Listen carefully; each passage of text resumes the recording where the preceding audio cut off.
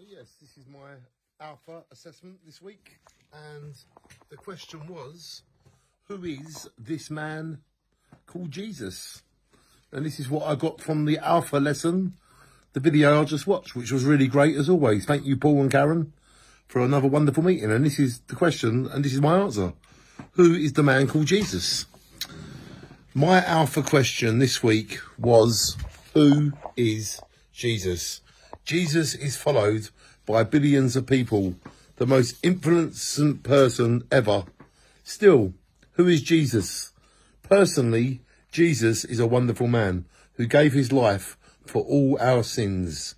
You can't prove maths or science if Jesus is real. Through how you feel and our faith, we can certainly feel Jesus. The Creator has revealed himself. Historically, evidence, step of faith. Based on evidence, we know Jesus had a human body and Jesus suffered in many ways. I believe Jesus is the Son of God.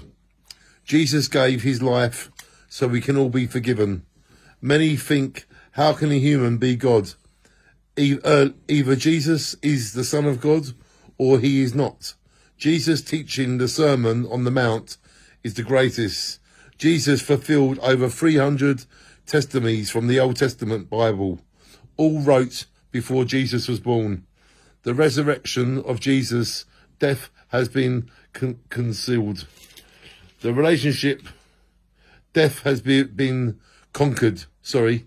The resurrection of Jesus, death has been conquered. The relationship we have with Jesus ourselves is enough.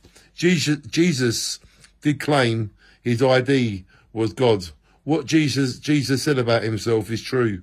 I have come, you may have life. Jesus really did rise from the dead. There is hope in this life. There is hope after life. We can all decide and believe in Jesus. We all have a choice. We all know Jesus, if we want to or not, is our very own choice. Who is the man called Jesus? And that's what I got. Another great alpha meeting. And if you haven't done alpha, I recommend that you do.